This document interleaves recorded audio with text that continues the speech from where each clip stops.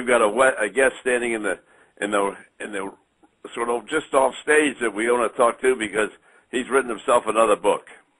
Yeah, why don't you introduce him, Don? You know Pat Williams pretty well. Well, I was fortunate enough to work with Pat with the 76ers before he went down and created the Orlando Magic, and I know we'll talk about the Orlando Magic as well because that was a very disappointing season. But one thing we're going to talk about today, right at the top, Pat's got himself a new book out. And, Pat, what is this, number 23, 24? What is it? Well, Don, actually, it's book number 75, if you can believe it or not. But it's out now. It's called Leadership Excellence, and I dig into the 7 qualities that it takes to be a great leader. I had a wonderful time putting the book together. It really has kind of hinged off my speaking in the corporate world, where there's a great fascination in leadership, and I speak about the 7 sides of leadership. And so this book is an offshoot of that, and it's out and in bookstores now, and hopefully it'll make a difference in the life of every leader who reads it. Well, Pat, the one thing we need from the president on down, regardless of party or affiliation, we need some type of dramatic leadership. Someone has to have the courage to make decisions, and you're right on top of that. Well, Don, here's what I've written about. Number 1 is vision, the ability to see out into the future and see the future before it gets here. That's the mark of a visionary leader. Number 2, communicate your vision. It's one thing to have a vision, but you've got to be able to communicate it clearly and in a way that people will be stimulated and challenged. Number 3, people skills. Great leaders have a heart for people. They care about people. They have empathy and love for people. Number 4, the 4th principle is character. Still counts in leadership. And we've seen a huge breakdown in character with leaders, in the political world, the church world, the sports world. I mean, education, it's a real issue, but character does still count in leadership. Then the 5th quality is called competence. Leaders are good at what they do. I don't think leaders are born. Well, they are born. I mean, every leader was born. But they have to go and then be lifelong learners and really work hard at becoming more competent as a leader every day. And then the 6th quality, and you just mentioned it, Don, it's called boldness. Leaders have to make decisions. They are the decider. And you're better off in an organization with a bold decision that doesn't work than no decision at all. And then the 7th side I write about is a serving heart.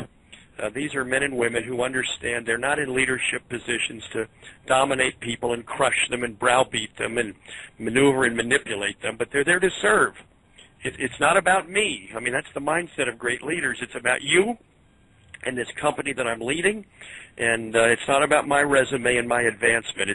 It's all about you. So that's the meat of the book, Don. It's out now in bookstores in the business section under leadership and up on Amazon.com as well. Doug? Yeah, Pat, good to talk to you again. We just mentioned before we went on, I think it was last November, we talked to you when you had the book on Bobby Bowden out, and obviously sports has so much to do with leadership, particularly in the coaching ranks, but even players on the field or on the court. Do you do a lot of interviews in this particular book with sports people? Over the years I have, Doug.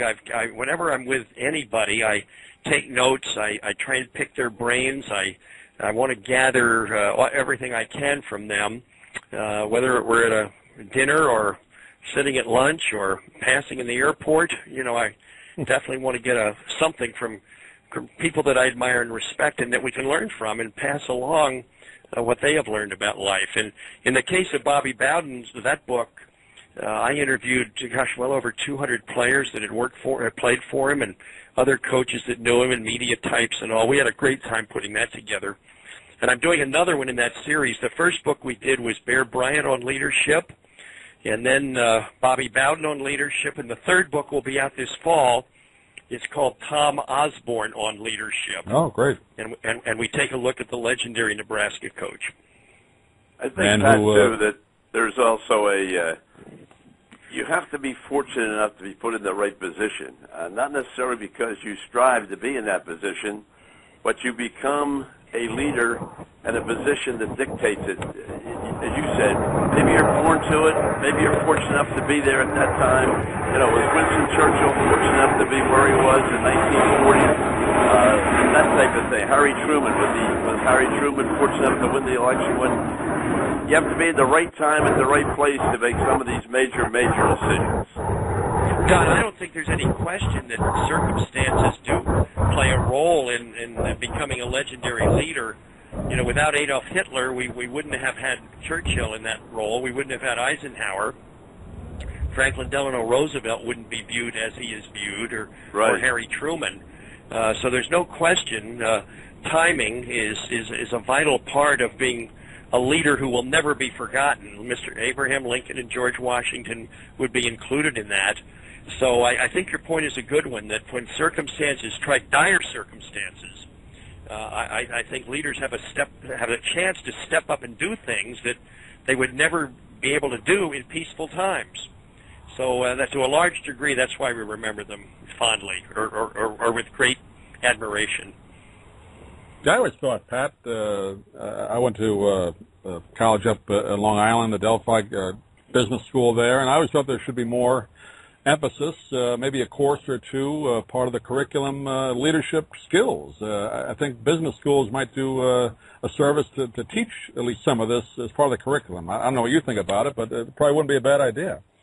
Well, Doug, in our day, certainly in my day at Wake Forest and then later at Indiana University, that was never subject material that came along the path. I wish it had as well. Today, that's different.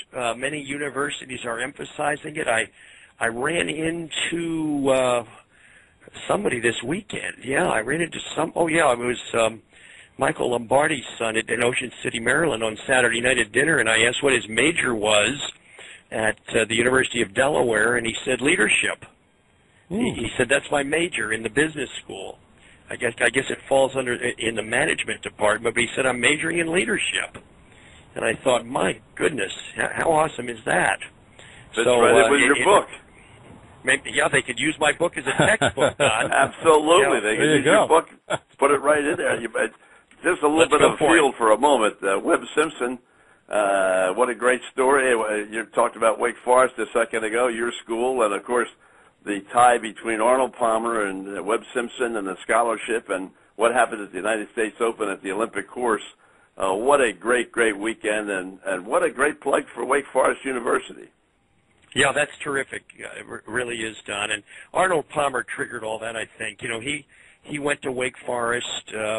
He's 10 years older than I am, so he would have been in the class of 52. So he arrived there in the late 40s, and really put Wake Forest golf on the map, and has kept it there. He's been very generous with scholarship help and lent his name to so many activities at Wake Forest. He's never forgotten the school, and so many outstanding golfers over the years who have come through Wake Forest.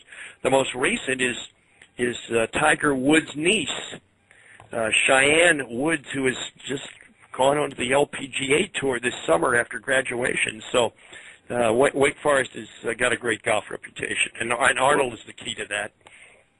Well, you talk about leadership, and there are two people that have really stepped up in a leadership role, and one would be Arnold Palmer, the other being Jack Nicklaus. Now, there are many others, but I mean, those two have certainly carried it forth to the very top.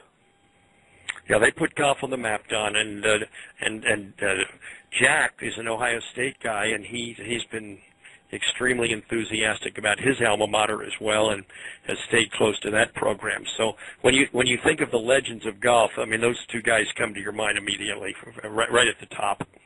If you take that one step further away from the golf itself, and you look at what they've done for the hospitals, both in Florida, where Nicholas works there. He and his wife are very much a part of that, but also the hospitals in Columbus, Ohio, and Arnold Palmer the same way in Tampa. It's not just their sporting success that they've had; it's what they've been able to do for mankind in those areas. And Don, Arnold is very involved here. We've got the Arnold Palmer Hospital, the Winnie Palmer Children's Hospital his ex-wife or his wife who died of cancer. And so the Palmer name is all over these buildings and all over the medical world here in Central Florida as well. I was going to say, Don and Pat, great documentary NBC had on over the weekend of Jack and Arnold going back to the 1962 U.S. Open, how they competed against each other, and Jack won his first one. Very, very well done. I don't know if either of you saw it, but I saw parts of it, yeah. And that's exciting stuff to go back to those legendary guys. It's really neat. Well, Pat, you mentioned that you were in Philadelphia over the weekend. Of course, talking about the University of Delaware and Dallas Green and Willie Carpenter's great connection with the University of Delaware. And my next to last granddaughter graduated from Delaware. I got 3 in the family that graduated from there, and the last one just graduated Saturday a week ago. And how about that? Yeah, and what a great connection down there in Delaware. But you also mentioned you were in Philadelphia, so I know you learned a lot about sports this weekend that you haven't seen maybe for a year or so. Well, I came through. I spoke in Ocean City, New Jersey yesterday, right off the boardwalk at a church, to the Tabernacle, which is a Sunday church activity there. I had 2 really nice crowds. It was wonderful. Came through the Philly airport, and yes, Don, I got the Philly papers. And there's nothing like reading the Philly papers, unless it's the New York papers, and long articles on what the 76ers should do in the off season, long articles on the plight of the Phillies, an in-depth interview with Ruben Amaro Jr., a whole rundown on the Phillies minor league players and what they're up to, and boy, good stuff if you're an old Philly sports fan, and I was interested in all of it. So the Phillies are struggling. Eagles, Don, and the other thing is Eagles stuff. I mean, front page, on and on and on and on, and they're a month from training camp. Correct. But Correct. the Eagles stuff never dies. Oh my goodness. So it was good to catch up on the Philly sports scene. Well, for folks that are listening right now that aren't real familiar with Pat other than his basketball, he really started out as a baseball guy. I mean, you were solidly enthralled in baseball before you got into the basketball, and of course, one of your sons is very much involved in it as well, and so deep in your heart, you got a little feeling for baseball. Well, Don, it was 50 years ago this month. I graduated from Wake Forest, where I'd been a catcher on our ACC championship team, and I signed with the Phillies right out of college. They gave me a $500 bonus and $400 a month. All that money, and off I went to Miami, which was their farm club in the Florida State League. Arrived the same day as a young 18-year-old bonus baby named Ferguson Jenkins, and we were teammates that summer and the next. And our manager both years was Andy Simonik, the old Phillies catcher. Right. And that was great. Alex Johnson, the future American League batting champion, played center field for us, and so I got to ride the buses, Don, and got a real taste of sports at the grassroots level. It has stood me in good stead ever since. And then 44 years ago this summer, Dr. Jack Ramsey called down to the little ballpark in Spartanburg, South Carolina, where I was running the Phillies minor league team, and Dr. Jack said he needed somebody to run his front office. He was going to take on the coaching duties as well as being the GM. He had traded Wilt Chamberlain to the Lakers. Would I be interested? Wow. So 2 visits to Philadelphia. I was 28 years old at the time, and I walked in. They after the second visit, they offered me a 3-year contract at $20,000 a year. I thought I was the richest man in North America. And well, I'll tell you the one thing I remember. Go ahead. The next day, Dr. Jack goes to training camp in Margate, New Jersey, and said, "Here it is. Here are the keys. Go run it." Wow! Wow! The one thing I can tell people about 1952 when you went down with the Philadelphia Phillies to Miami, Florida, with Andy Simonik, he's the only guy I ever knew that would catch a pop fly behind home plate without taking his hat off. He hated to take his hat off, but he had a bald head, and he was unbelievable. If he threw the mask back and the hat came off, the first thing he worried about was picking the hat up. Yeah, he was bald as a billiard ball from the time I guess he was in his mid-20s, Don. Right. And looked like a big, thick, powerful Yul Brynner. Oh, that's the best way to describe Andy. Tough as a cob, and What a guy. Never will forget Andy Semenuk. Could not agree with you more. But, hey, we have to talk a little bit about your closer ties, and that's the team right there in Tampa. The Magic went through a lot of – you talked about the Sixers in turmoil when you were there.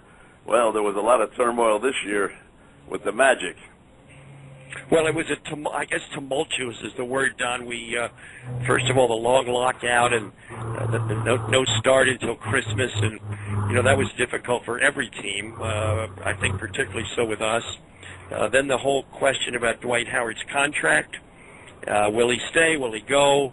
Then these reported difficulties between Dwight and Stan Van Gundy. Then Stan Van Gundy's April press conference in which he said that he had gotten it on good word that Dwight wanted him fired, and oh boy, it went on. And then Dwight's back surgery.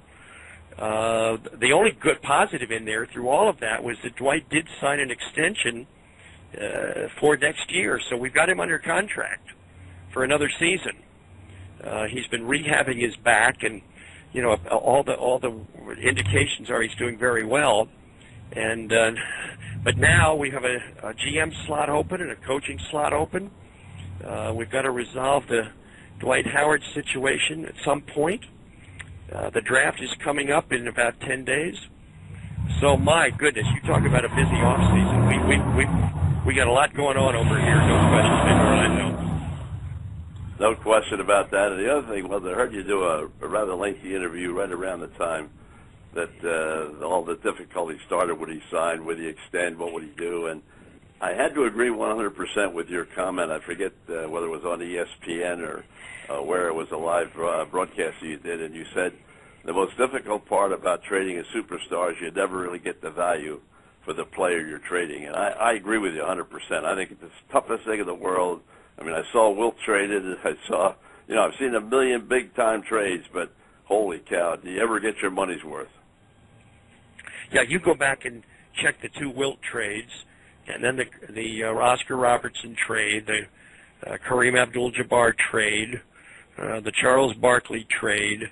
I mean, it doesn't happen all the time, Don. Most of those great players finish their career with one team in many cases, but when you do have to trade one for whatever reasons, and it's not skill reasons, it's always something else.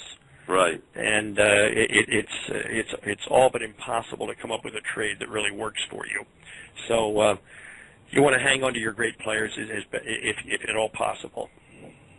Hey, Pat, what is the process of? I always thought it was kind of interesting. I always say, what's the process of hiring a new coach? I know Charlotte's going through that now with the Bobcats. I mean, obviously without naming names, but what's the first thing you do, or what's the first step you take? Well, in our case, the first step is to hire a GM, and Alex Martin's our CEO and president. Has got that on his table. He's interviewed numbers of candidates, and at some point we'll come up with the guy that he likes the most, take him to visit our owners in Michigan, and and get that nailed down. Then that GM has got to go to work on the coach. You don't want to hire the coach before the GM. Right. Those two guys have got to be compatible. So the new GM has his job of figuring out who the right coach is. Then free agency hits on July 1, and you've got to be alert to that and on top of all of that. And then in our case, building a bridge to Dwight Howard, finding out what's on his mind. He knows how we feel, and we've got to make sure that we know what he's thinking about. Because we would like to get a long-term commitment from him. So the new GM's going to have an absolute hectic summer for the ages, really. Pat, the one coach I never thought really got the notability he should have gotten was Alex Hannon. I thought Alex Hannon was just a outstanding coach and really knew how number of stories that you're certainly well familiar with, but really knew how to get the best out of the players he had. And Don, he coached one of the great teams of all time, maybe one of the 5 greatest teams of all time, that 76er team of 1967 with Wilt and Billy Cunningham and Hal Greer, Chet Walker, who's going into the Hall of Fame this fall. You got 4 Hall of Famers right there in Wilt, Chet, Billy, and Hal Greer. I mean, a remarkable group. And Alex Hannon, those old players swear by him. you talk to Chet Walker or Billy or any of many who played for him. Right. They have nothing but good things to say about Alex. He was big, he was tough, but yet he could relate to them individually. I wasn't afraid to go out and have a beer with them, as Chet Walker said, and was a very special human being. Passed away too soon, but one of the great coaches in this league of all time. Well, I have to agree with you 100%. And the funny thing was that could never happen today. I mean, this is a new world for so much visible. He'd come in the locker room after a game, and he'd sit down with you in the press room and pour himself out a shot and a beer, and he'd sit there and talk to you. And I mean, he was just a regular guy. Yep. And as you said, Don, that would never happen today in this modern era. No. That coach would be on a plane somewhere right after the game, and or go off somewhere. But Alex just loved to talk about the game, and very loquacious. He was a good guy, unbelievable guy. Well, fits right in with your leadership book, and we give that a little plug again. Doug, how about if you touch on that and where it's available? Yeah, Leadership Excellence is the name of the book, The 7 Sides of Leadership for the 21st Century. And, Don, between you and me, I don't think we've read 75 books in our life. Pat's written 75. Well, I hope I'm close to it. I think I got a few more than 75, but I'm reading it. I think I said this, too. But that's quite do you have a particular time of day or that you write, Pat? I mean, that's pretty prolific. Do you set aside a couple hours a day? Or I think in the flow of life, I gather stories and anecdotes from my reading, from my my own experience with people's, and I keep them filed by category. Right. And so when it's time to write the book, in most cases, my heavy research is done. And, over 40 years, it's amazing, what kind of material you can stack up. And I learned that very early as I had speaking and writing opportunities that stories sell, famous names sell, and you want every page to kind of crackle with some interesting stuff, that people are going to gravitate to. So that's my theory of writing books, and so far so good. I've got 5 more books coming in the next year and a half. So I continue to keep plowing away here. Well, I'm reading one right now that's one of the best I've read in a long time, which is Unbroken. I don't know if you had a chance to read that. Oh, yeah, Laura Hildebrand's book. Yeah, she's amazing. Oh my gosh, John. when you talk about leadership, holy, it's one of the. I think it's one of the best books I ever read. To tell you the truth. Yeah, that's great. She's had tremendous success, and that book continues on the bestseller list. So, no question about it. You're reading a good one, Don. Yeah, she went from Secretariat to Unbroken, and so she really has a feel for human beings and what's going on, and it was wonderful. But I'll tell you, leadership is you look for it, you hope for it, you hope it's going to, as you said, in the political field and the business field, you hope that the people that are put into these leadership roles take advantage of it and don't abuse it, and that's what's been happening. Well, I'm glad to visit with both of you, and always happy to join you. And feel free to call any time, and hang in there and keep broadcasting. Well, Don, your voice sounds good. My goodness, you're amazing. 78. So far, so good. I'm still climbing, though. We'll see what happens. Nice to be with you, Pat, and thank you so much for your time. We'll have you on the phone. Gentlemen. Good. And people can always hit my website. It's PatWilliamsMotivate.com. You got it. Glad you're feeling better, too. Thanks for joining us. Bye-bye.